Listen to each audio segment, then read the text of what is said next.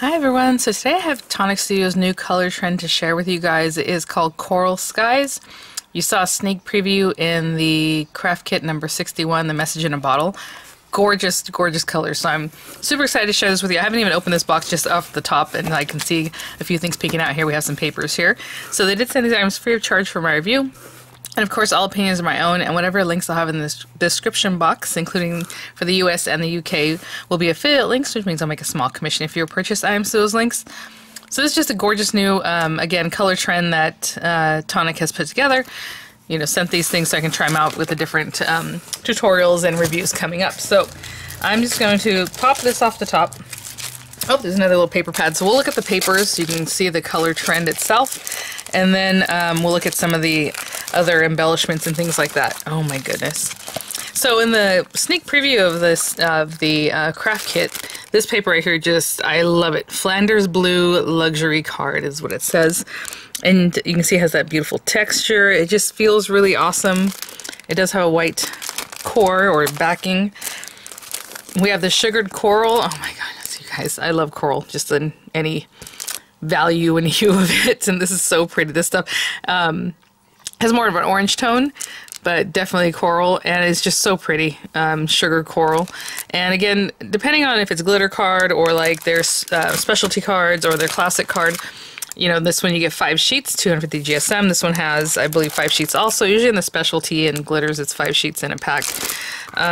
Coral luster. I mean, look how pretty.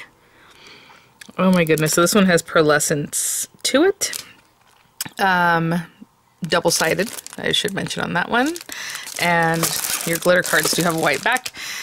250 GSM, again, 5 sheets. And then 10 sheets of the classic card. This one's called Pure View. See, I wasn't sure if it was a new blue, or I usually use a lot of French blue and the denim that they put out, and one's a little bit lighter than the other, but Pure View it's called, and it's just gorgeous. Really a beautiful blue. And Italian Rose, again, 10 sheets of that. Of course, it's double-sided. One side is a little more textured than the other. And Italian Rose, I mean, hi, you can see me there. This is just absolutely gorgeous. Again, high gloss mirror card, 250 GSM, and 5 sheets of those in those packets, I don't know. So I did go through this in the Craft Kit 61, but we'll flip through the Coral Skies double-sided pattern paper. It's a 6-inch square paper pad. It has 8 designs, 6 of each design. Or of each sheet. So on the back side, I'm just going to flip through it this way, but you can see that beautiful little blue with like a little wheat or like a little sprig design, and the stripes with the coral and that blue. Just so pretty. I would say, okay, it's 160 GSM paper weight. I wanted to give you that number there. Look at the little dots on that one. It's just so pretty. I love the colors of that. It just pops and it's so fresh. Just like, I can't say enough. I love this colorway. So this one has like the little like leaves, kind of vines, and this one on this side has blue with like a little, not pinstripe because it has a little stop and go, but really, really pretty. And the little like birds. Again, Coral Skies, very nautical kind of feel. And then this side has like, kind of like Tonic. I was saying the little bubbles that Tonic has on their stuff. Look at like this. That's what it reminds me of. But very cute. So that's that. Okay, so what else do we have here? Oh my goodness. Indigo Shade, Sweet Melon, and Pink Sands Coral Skies inks. Super gorgeous. I will stamp with these, but they're very true to what you see on the little covers. They do a great job of that, so that's really nice. But these are, oh, so pretty, so pretty. Ooh, we have some ribbon. Let's check that out. Well, this one kind of got wrapped on something else. Oh my goodness. Oh, and this is like the thin, okay, cool. So we have this one. This is the Moonstone Pink double satin, which means it's satin like pretty on both sides. I'll show you what I mean by that. So it's a double face kind of satin. And then on the other side it looks just as nice. Sometimes the other side will have like little picket, like kind of a different look. So this is a double face satin. I'll just take that off. And then this, it's like a little gingham, like this little guy, navy gingham. 5 meters by 5 millimeters. Let me open this up. Just in case I don't use it, but at least we can take a look. So what I'm trying to say is like there's this little string and then there's another row of it. as you can see there. And it feels so nice. This is going to make really cute bows. You can just feel the way it is. It can just make your little bow really cute. Okay, love that. Okay, well, let's look at the washi tape, because that's, you know, something else. Coral Skies washi tape. Again, that coral stripe here, that beautiful blue, and then the gingham. So cute. A lot of these other items are in bags, so I'll just take them out like this.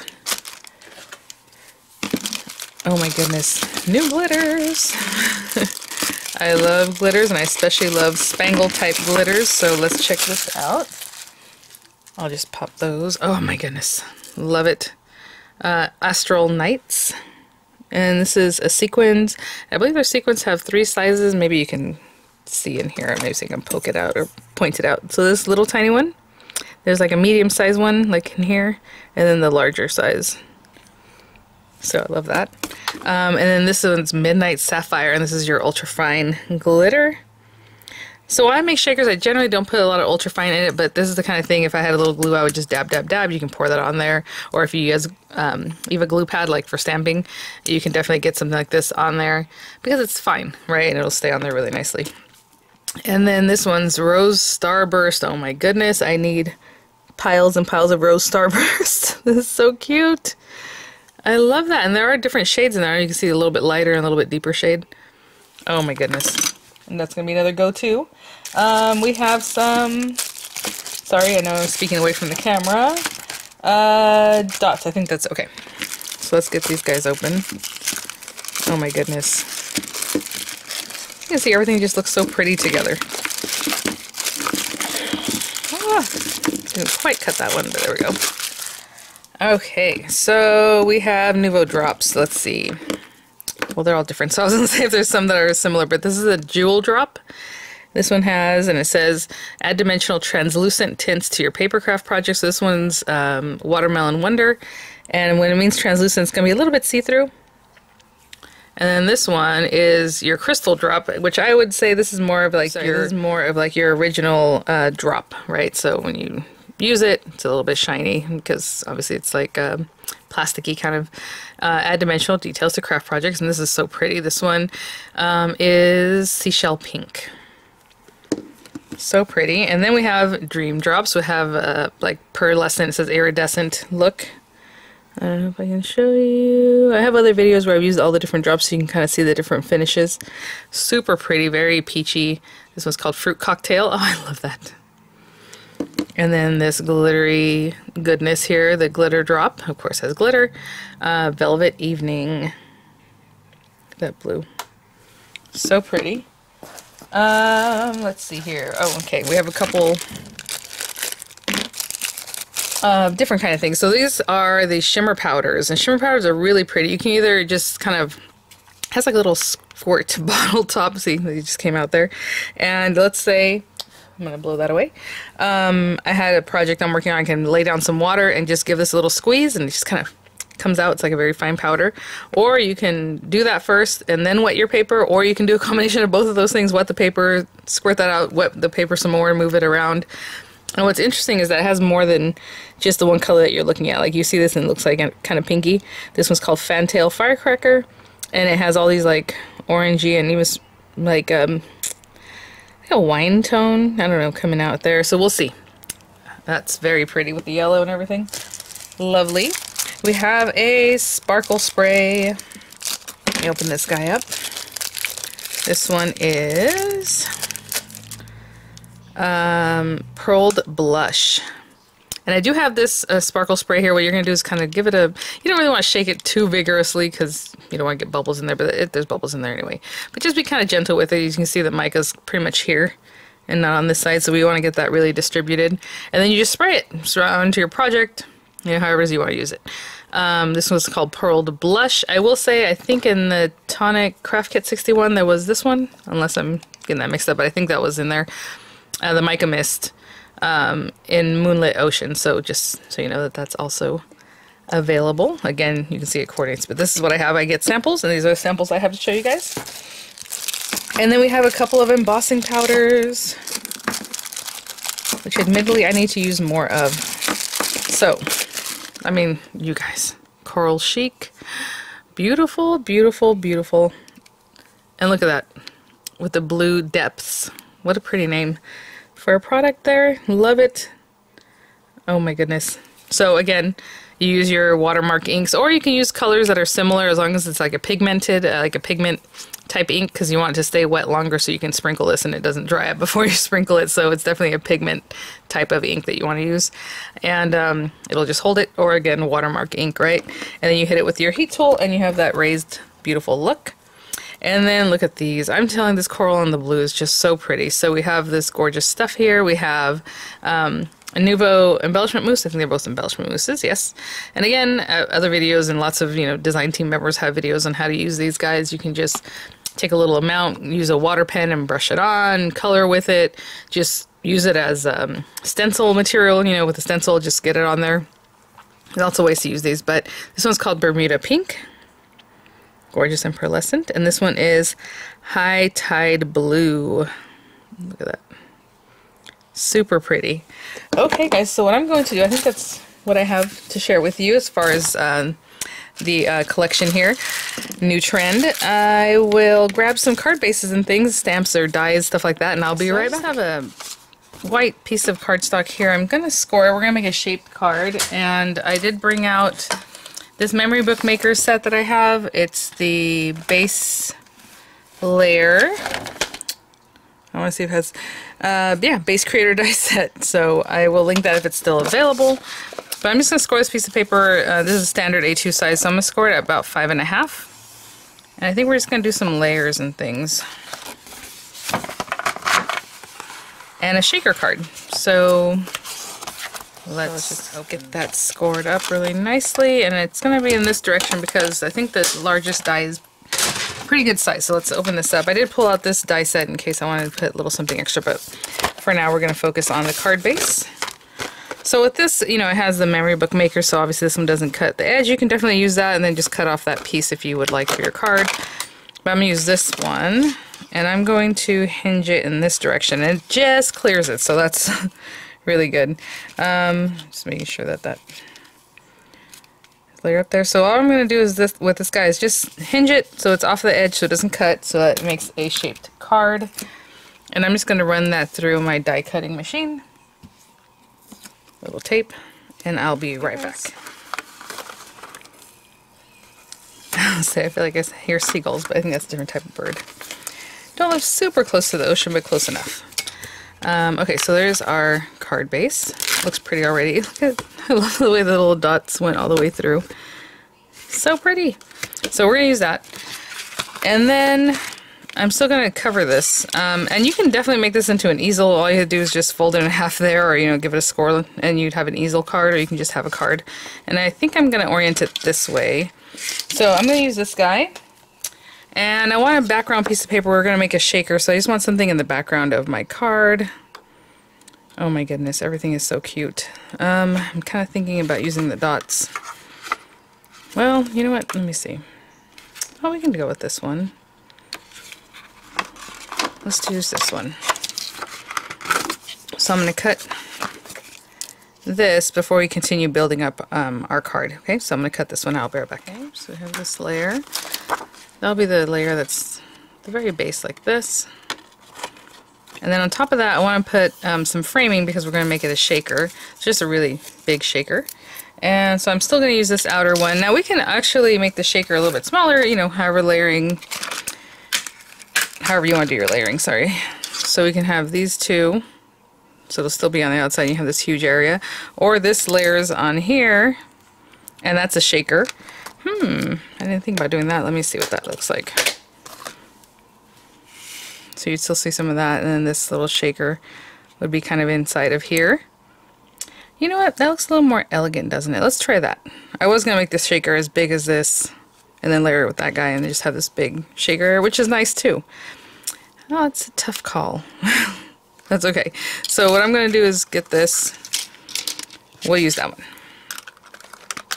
And so I may not use these at all because it's not small enough there. I'm really, you know, I need to use this glitter card. So let's go ahead and grab a piece of the glitter card. And then I'm going to go back and grab some more of the white paper and do the same thing. So I'm going to show you right now. I'm going to build it up that way, because you can definitely just come in here and put foam on the back of this and it's very easy. But it does have like this shape that's kind of like this, so I think what I'm going to do is just cut a ton of these with white paper and then just layer them up. And I usually do like 3 or 4 layers depending on the thickness of your paper. Where is this? There we go. And so I'm going to make sure it stays stuck together. That way it all layers up really nicely. So I'm just eyeballing this at this point as far as the way these guys are going to be together, like that. Putting some really good tape so it stays together. I'm going to trim this down, run it through, and then I'm going to take the same frame, just pick it up so that these washi tapes keep them together, and cut out a couple more layers of just white paper, okay? And so I did cut 4 layers of just white paper, and then one more thing we need to build up our shaker is just a piece of acetate. Now you can just measure this, you know, this frame, and make like a rectangle. It'd be a little harder to do though because of the way it dips in here and all that. So what I'm going to do is just take the die that I need, which is the outer die of this set here. Just remove this carefully. And just run that through some acetate, okay? So I have a piece that's exactly the same size as this guy, acetate to run through there. Okay, I'll be right back. Okay guys, so all these pieces that get cut out, I mean, you can use this for a label or use it later or put it, you know, somewhere that you can still use these with the rest of the memory book die set. You can even recess something like this, like leave it in the background and then have this up on top. I mean, lots of fun ways to play with these guys. But for right now, we have most of our pieces here. One last thing I want to do, because I'm always just like, oh, how about this? I'm going to take this piece and I'm going to run it through an embossing folder just to get some texture on it. Like, why not? And hopefully your die cutting machine cut this really well. I do want to show you one thing. If it stays like this, because, you know, acetate's a little bit wonky as far as being die cut. If it stays on, even if you get the impression, all you have to do is bring your scissors. I'm not even putting like literally any pressure. I'm just going to follow this, and because it already cut, it already kind of pushed into it, it just slices away real easy. So just, you can do that and just follow it. It's like the scissors just want to go into that groove, you know? It's very easy. So to finish it off, if need be. So I'm going to run that through, like I said, an embossing folder, just do something fun, and I'll be right back. Now we have our pieces. So let's go ahead and just adhere this so it's nice and flat, and then we'll do our frames. We'll go from there. And you can apply the frames one to each other and then apply it to your card all together, or however you would like. I'm not putting glue too far up because some of this does hang off the very top of my card. So I'm just going to place this on here.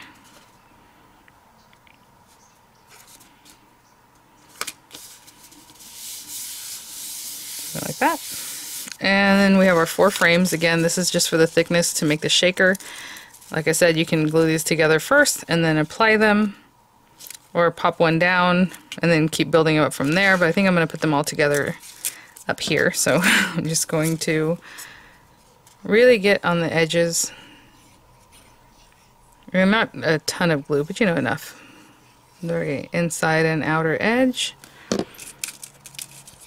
Get the next one. Make sure that's nice and perfect. I layered up one over the other, and then go to the next one, the next one, the next one. Looks pretty good. And again, more glue, very edge, outer edge, inner edge, and keep layering these up. Just the white pieces, okay? And so I will be right back once that is done.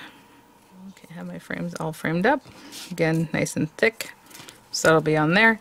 And let's go ahead and adhere these 2 guys. I keep wanting to go to grab foam, and I forgot the reason I did the white framing is so I don't have to get foam. I'm just so used to that, you know.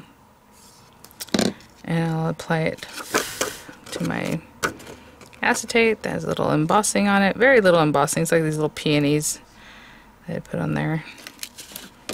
Okay, and from this side I'm just eyeballing that, and I will hold that down, and I'll be back. While that finishes setting up, we're going to do something like that.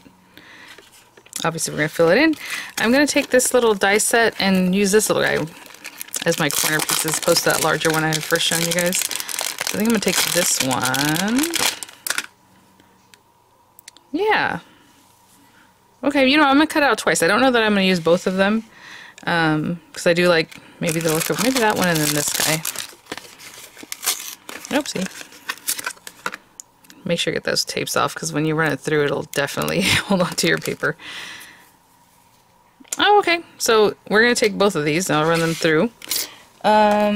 The Flanders Blue card, okay? And I'll be right back. You guys, so pretty. Look at that.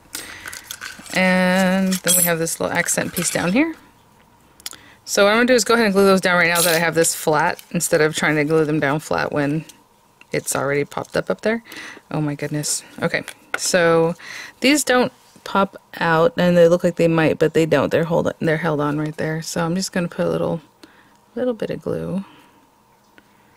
This feels like fabric almost. Really, really awesome paper.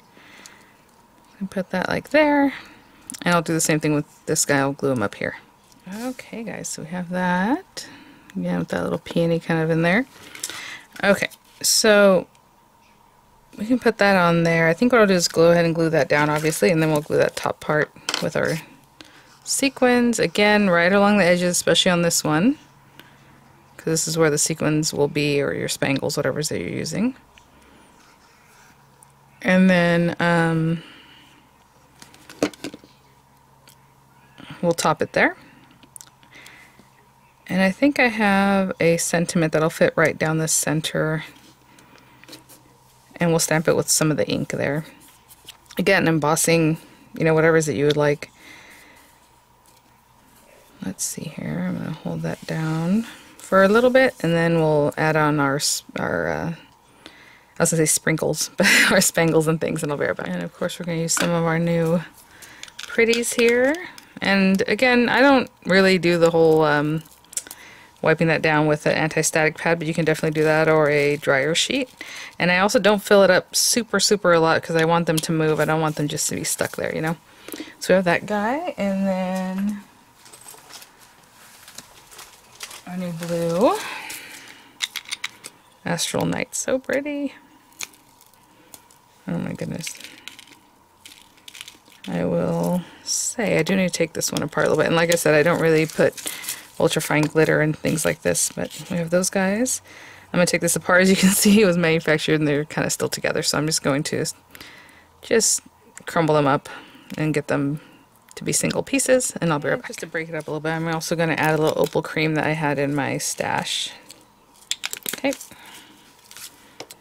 I think that's it. Okay, so for this one, again, glue right along the edge, inside and outside edge. And again, you didn't have to do this. You could have just lined this area with foam, and you would have all of that. And I'm probably going to put something on it, because I did do the embossing on the acetate. It's a little crunchy, you know what I'm saying? So what I'm going to do about that is just leave something with weight on this to hold that down. See how it's kind of wonky because of the acetate? So usually what I do with that, I'll put like a cutting plate or something from one of my systems, and then I'll put the whole machine on top, and it'll help keep it down. So I'll be back. Well, that is setting up with the little weight on top. I brought out this older stamp club. I like the I'm So Grateful for You, or like You Make My Heart Happy. I mean, you're amazing. All these look really sweet that we can just cut and just kind of put on there like a cool, you know, more contemporary feel. So I'm going to use I'm So Grateful for You. And then this I picked up whenever the stamp club was first coming out. I'm assuming it's still available there. It's just the dies that basically help you cut banners and strips, right? So like for all the different stamp clubs. Look at this one. That's really cute, because it's kind of like this one with Friend and Love or whatever. But you can mix up the different things. It's this die here. I think I'm going to use this one if it fits. I didn't... Oh, this one's cute too with little... I want it to be like crisp and clean since there's a lot more going on. So yeah, we'll do that. And maybe I'll just cut it from one of these guys. And what I'll do is I'll stamp it in the different colors so you can see the different colors of the inks. So let's just make sure this guy's nice and straight. You know what I'm saying? That strip die, or stamp, should I say. Okay, so we have beautiful colors here. Let's start with Pink Sand since it's the lightest one. Kind of have an idea what that looks like. Nice. It is the lighter one, but it still has a lot of Nice color to it. And I'm going to go into Sweet Melon. Again, these are hybrid inks, and it does say on the packaging that actually you can heat set these on glossy or fabric, on glossy surfaces or fabric, which I did not know that. So, good to know. And then this last one. And again, I'm just stamping them without a precision press or anything, so look at that. That one's really juicy. Beautiful color. Look how pretty those are all together. Okay. So I will choose one of them, and I'm kind of tending towards that one. I'll go with this. And I'm just eyeballing, you know, up, down, centered, basically, what that would be. Put some tape, and I'll cut that out, and I'll be right back. Okay, guys, so I have my card back, and now we can kind of play with that, and there you go. And then we have the I'm so grateful for you. Oh my goodness. And of course I want to put it right dead center, but you can put it wherever you like. I mean, I kind of like when it's kind of fun too, like off in a space that's not expected, or like off to the side here. Maybe that's what I'll do. Okay, so we'll put it there. And then, you know, this has little dots in it, so what we can do is add some Nuvo drops. So I will do that. You definitely want your Nuvo drops to dry at least a full day, and I'm talking 24 hours before you put it in an envelope, okay? Because they can still be a little bit soft underneath, and you don't know that. And then, you know, get stuck to your envelope, and you don't want that. So I'm just going to hold that there for just a second, and then put these guys away, and we'll come out with some drops, and I'll be right back. Okay, guys, so we'll just finish this up. So today, you know, kind of focusing more on the papers and some of the different items that are in here, but a lot of fun. Just a gorgeous, gorgeous trend. I mean, this is, I would say, my favorite trend that they have put together. The colors are just amazing. And let me open this little guy up. This little guy opened up. So again, fruit cocktail, really pretty. And I always pretty much start this off on a scrap piece of paper just in case there's like a little air in here or something. But it looks like it's going to be fine. Okay. I just don't want to go and mess up my little dot there. So again, with these guys, you just give them a squeeze, steady. Start off a little bit off your project. You're not like touching it and then squeezing it. You're just a little bit higher up. And I will just fill in like that little dot. I kind of do that. Stop squeezing. Yeah, so right now I'm putting pressure. It's coming out. Stop squeezing. And just kind of give it a roundabout. That's how I do it. So again, pressure, stop squeezing. And I think those are the only dots on that one. Just those three.